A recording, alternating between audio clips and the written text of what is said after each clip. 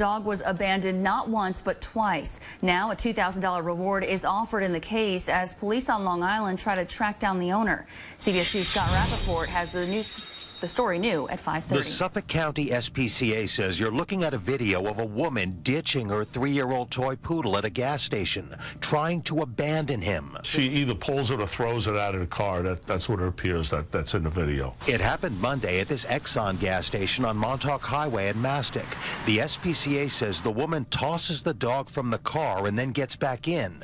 The dog then circles the car as if trying to get her attention, at one point getting up on his hind legs. It's looking up in the windows like, get me back in the car, get me back in the car. A passenger in the front seat throws food out the window, authorities say, to distract the dog.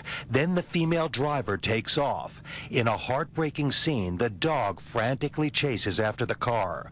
Police say 4 young children in the back seat watched it all unfold. That's when the SPCA says a witness who saw all this drove after the woman and boxed her in with his car and asked her what the heck she was doing. She says, I can't keep the dog. The dog is very attached to me. When I leave it, it cries all the time. The SPCA says the woman promised the witness she would go back, get the dog, and take him to a shelter. She did, but then abandoned him again 5 miles away at Smith Point Park in Shirley.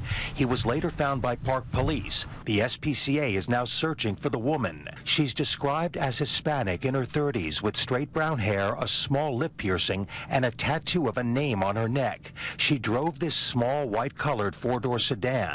The attendant at the gas station says he's seen her before. She come into my store sometime. I don't know too much. Police say the woman at the wheel could face abandonment charges. Scott Rapoport, CBS 2 News. Unbelievable. The dog is now in foster care and could soon be adopted.